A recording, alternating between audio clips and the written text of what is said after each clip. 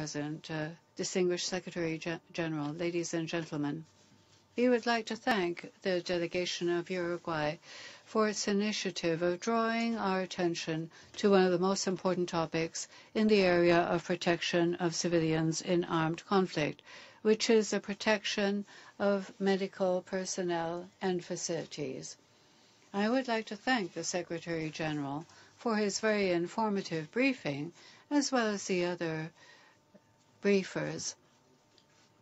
We are pleased that the focus presented by Mr. Guterres today on the issue under debate coincide with Ukraine's position, in particular in terms of strengthening respect for international law, protection of civilians, including medical and humanitarian personnel, prevention of the forced displacement of refugees and internally displaced people.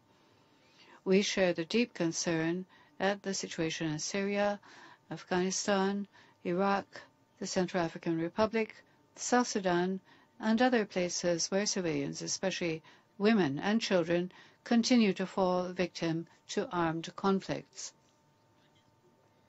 Mr. President, attacks on hospitals and medical facilities are a flagrant violation of international law. The severe international legal standards for a long time have provided absolute security to medical personnel and hospitals in conflict areas. However, in modern conflicts, hospitals and doctors are increasingly the targets and the victims of military operations. Not very long ago, we were all witness to the barbaric air attacks on medical installations in Aleppo, the methodical destruction of the medical infrastructure of the city of Aleppo. When medical facilities come under fire or bombardment, it is a multidimensional tragedy. Not only do they sow death and destruction now, but also the civilian population is deprived of the possibility of obtaining medical care and of saving lives as well in the future. This is the reason why last year Ukraine co-sponsored Security Council Resolution 2286. We are grateful to the delegations which promoted it, including, of course, the delegation of Uruguay, for such a timely initiative. At this time, our shared objective is to develop effective mechanisms to supervise its implementation. In this vein, we would like to stress the following points which are important to us. First of all, improving the procedure for documenting cases of violence against medical personnel and hospitals in armed conflicts. Gathering and documenting the data on attacks on medical facilities and personnel is a key element in order to develop an effective preventive system. Secondly, we need to guarantee an independent, effective investigation of grave violations of international humanitarian law in terms of attacks on medical institutions and personnel in situations of armed conflict. In this vein, we believe it is appropriate for there to be briefings or reports of the Security Council on the situation in countries where medical care is under the threat of attack. These reports, to our mind, should include information on investigations of violations which member states commit. A similar argument in content was made by a delegation as well as many other speakers during the April meeting on the interconnection between human rights and conflict prevention. We see significant parallels between our current topic of discussion and human rights as part of the area of competence of the Security Council of the United Nations. Thirdly, it is vital to ensure responsibility or rather accountability for acts of violence against medical personnel and hospitals. It is indispensable that those responsible for these war crimes be brought to justice.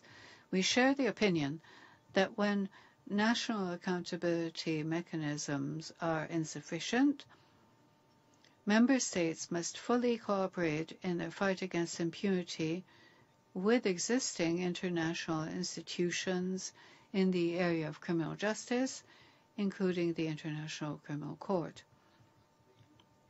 We also believe that a key role can be played by the Secretary General through his good offices, including those in accordance with Article 99 of the Charter of the United Nations. Mr. President, in time of war, people begin to fear even everyday events and things which they take for granted under other circumstances. Today, in eastern Ukraine, getting to work, going to school, resting with one's family on Sunday afternoon, or working in one's own garden very often means a choice between life and death. The aggressor country does not follow the standards of the Geneva Convention or the General Assembly resolutions, nor the Security Council standards on compliance with international humanitarian law. Medical services continue to come under attack from the occupied territories of the regions of Donetsk and Lugansk. Medical emergency brigades of Ukraine are subject to bombardments and are fired on, even though they have emergency symbols on their vehicles, and even though the geographic emergency coordinates are publicly known. In the region of Lugansk, in the area controlled by the government, 8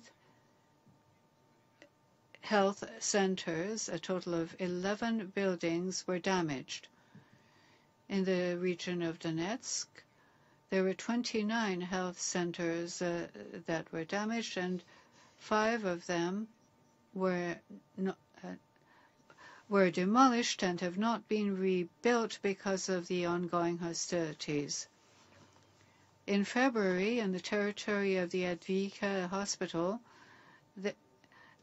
3 BM-21 missiles fell, and the hospital continues suffering through the combat with constant damage to its electrical, water, and heating systems. Despite all of this, the hospital continues providing medical care. But the main building is so severely damaged that it cannot be used or restored. The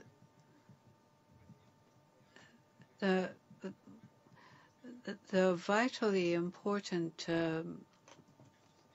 infrastructure has led to dozens of deaths. In Geneva, just a few days ago, the government of Ukraine is unable to provide any health services whatsoever to the millions of Ukrainian citizens remaining trapped under Russian occupation.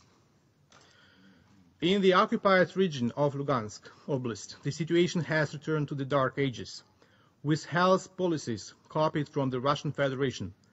There are credible reports that antiretroviral and tuberculosis treatment is unavailable. The only source is delivery by smugglers. There is a dangerous lack of detailed data-derived insights into the child's health immunization, vaccine and polio status in the areas experiencing the most intensive conflict. As a party to the Geneva Convention relative to the protection of civilian persons in time of war of 1949 and its additional protocols, Ukraine committed to complying with these provisions and is disseminating knowledge of the norms and principles of international humanitarian law.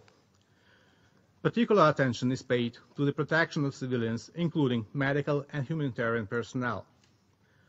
In order to fulfill these obligations in the armed forces of Ukraine, There was organized personnel and staff training on compliance with the norms and principles of international humanitarian law during planning and use of forces in armed conflicts.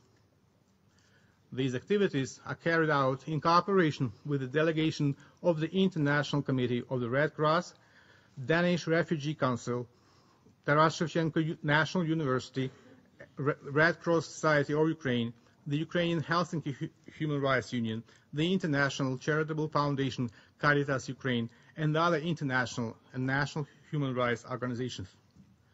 With the support of these organizations in 2017, training activities for the study of international humanitarian law covered all categories of personnel of the armed forces of Ukraine. The measures also include personnel units returning from the immediate area of the anti-terrorist operation, as well as those moving to the anti-terrorist operation area. On the 26th April 2017, the government of Ukraine adopted Resolution 329 on the establishment of the Interagency Commission for the implementation of international humanitarian law in Ukraine. Since 2014, the beginning of the Russian aggression against my country, we have been able to do much to protect civilians. However, much work remains ahead. We also count on the support and assistance of the international community in the implementation of the relevant tasks. And I thank you.